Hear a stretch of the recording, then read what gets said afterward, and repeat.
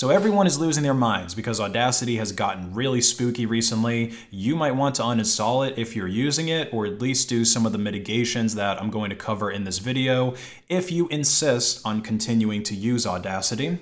So quick rundown on what's going on if you haven't heard.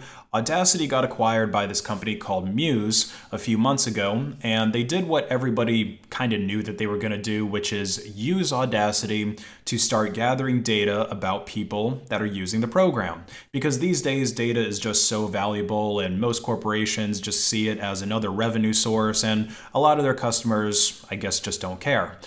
So the specific data that Audacity is going to start collecting when you use it is your OS version, IP hardware information, as well as data necessary for law enforcement, litigations, and authorities' requests, if any. And who knows what that is, right? Like, that's pretty open-ended. And this is pretty spooky. That's coming from one of the better open source audio editors and recorders. So what can you use instead? Well, in all honesty, you're probably going to be able to go on just using a fork of Audacity, okay? Because at the end of the day, it's still open source software, and this is a very popular piece of open source software. So anybody who is willing to just take the effort to remove the telemetry and then maintain a fork of Audacity is going to create that option for you. And this is already underway. So here on Cookie Monster's GitHub, there is a fork of Audacity without any of the telemetry or crash reporting.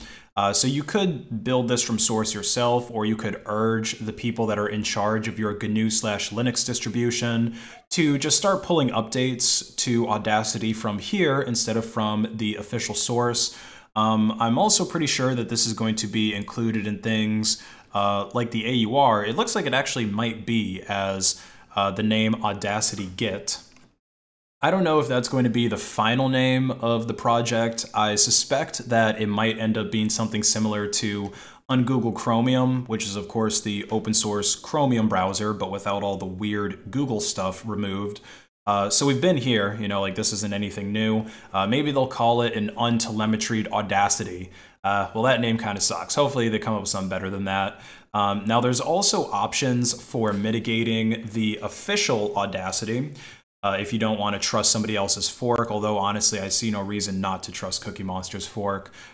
So if you're building Audacity from source, you could simply not compile Audacity with telemetry support. As long as it remains open source, then that should be a possibility. And I suspect that the maintainers of distros that actually care about free open source software and not introducing their users to potential spyware are just going to do that. They'll compile the official program without telemetry or compile Cookie Monster's fork.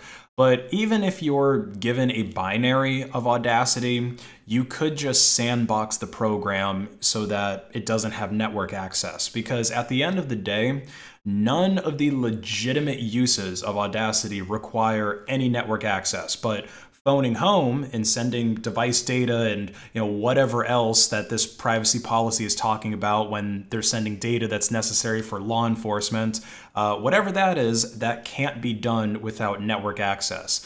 Now, there is also a small, and I emphasize, very, very small possibility, because I generally don't have that much faith in the legal system, that this could be undone. Because the updated privacy policy does have direct violations to the GNU public license, the original software license that Audacity had. So the part that's a glaring violation is in section 3 minors. So the app we provide is not intended for individuals below the age of 13. If you're under 13 years old, please do not use the app. With the GPL, you can't create restrictions like this. You can't just deny the use of your app by anybody that's below a certain age. Now, I suspect the whole reason that they're even doing this is to comply with some kind of regulation that makes it illegal to spy on little kids, even though Microsoft, Apple, and TikTok, to name a few companies, they've clearly either figured out a legal loophole or they just don't give a damn. But like I said, I wouldn't even hold your breath for some judge to side on the GPL license and then tell Muse that they can't modify Audacity in this way, or if they want to, they have to completely rewrite it, because that's basically what the GPL means, is that the original code, like the GPL code, you can't then modify it and then make it non-GPL. You would have to rewrite all of that from scratch. Like I said, I think it's much more likely that a technical solution is going to be what works and not a legal solution. Another technical solution that I just thought of is you could simply not update Audacity. So I did used to use Audacity many years ago. In fact, I think that the first time I actually used it was when I was in school, and I think I was under the age of 13. So that's just kind of funny that this would have made whatever school project I was doing at the time illegal, I guess. But with Audacity, I have looked at it, and I don't really think there's too many new updates that have come through in the years. So you could just simply use the latest version, like the latest official version before it has telemetry put in it, and then just mark it in your package manager to not update that specific package.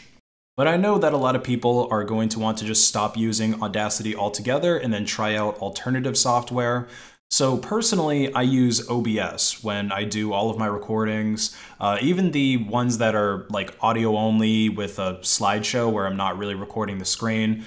Well, so you technically can't do audio only in OBS, or at least you can't output as an MP3 or a WAV file. It's always going to output as an MP4 or FLV, something similar to that. But you can simply not include a video source, and then you obviously don't have to set your bitrate for video really high or anything like that. You can just make sure that you have good audio settings, and then you can output sort of a pseudo audio file that's still very good quality without it being super big. That's pretty much my solution. Since OBS does audio and video, I didn't see any reason to have a separate program for just recording audio. And then of course the editing, if I did want to edit my audio, I would just do if I'm also editing a video, and that's available in Kdenlive, and I think Blender and most other audio or most other video editors that are on Linux. But maybe you don't want the overhead of using OBS. You just want something that's really simple to record audio, and maybe you really want to output it as a WAV file or MP3 file directly. So you can actually do that with programs like FFmpeg and aRecord. So with FFmpeg, I'll show you how you'll do that as a WAV file. So this is recording using FFmpeg to output.wav. So we have this output.wav, and I'll play it. So this is recording using FFmpeg to output.wav. So there you go. It's scriptable and it's from the command line, so you can look like a lead hacker when you're doing it. FFmpeg should be on most distros, but you might not have it, and maybe you want to be super minimalist and not install another package. So aRecord is another option. This is most likely on your distro already. So the syntax will be aRecord. Actually, let me do this. So we're just at the top of the screen. So aRecord, and then the format is going to be CD quality, which I think is 24-bit, and then some really high hertz number, and then test.mp3. So we're going to record as an MP3 file.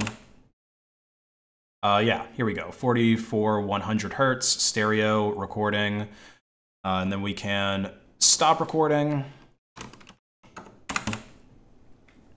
Yeah, here we go. 100 hertz stereo recording, and then we can.